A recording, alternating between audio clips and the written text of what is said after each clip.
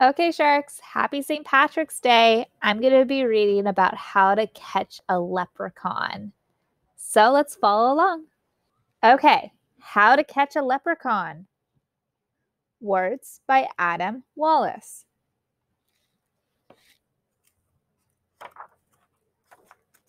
How to catch a leprechaun. The night is dark, the streets are quiet. St. Patrick's Day is near. I tap my hammer so you'll know the leprechaun is here.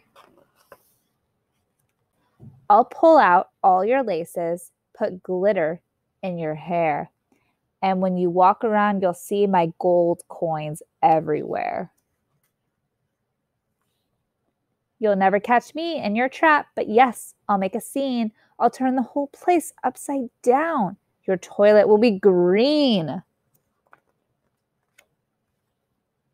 House number 1, I'm going in. Really? That's your trap? I'm in and out without a doubt. That one was a snap. And now I think it's getting worse. A shoebox on a stick? I'll dance a jig and still escape. We leprechauns are quick. Another house, I fixed your shoes. They really were quite smelly. I'll eat the nuts you left as bait and leave with a full belly.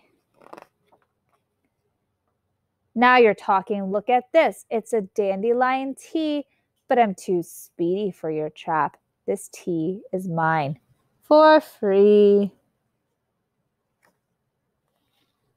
I know you want my pot of gold. That iron cage was clever, but I've been alive 200 years. You won't catch me ever. Ha ha ha ha ha ha ha. Now you're getting fancy, but I'll escape with twinkle toes. It's a fancy pantsy dancy. It seems to me an engineer has helped with this design. Too bad this little leprechaun is going to be just fine. Your entire house is one big trap from the ceiling to the floor. Nice try indeed. But soon enough, I'll stroll right out the door.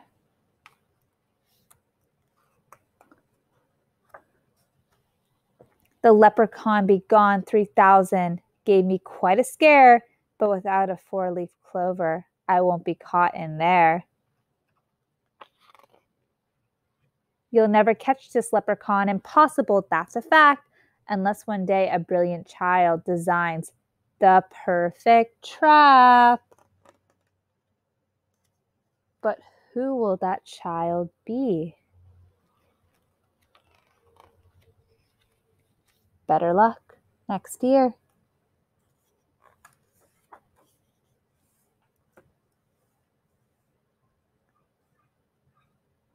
The end.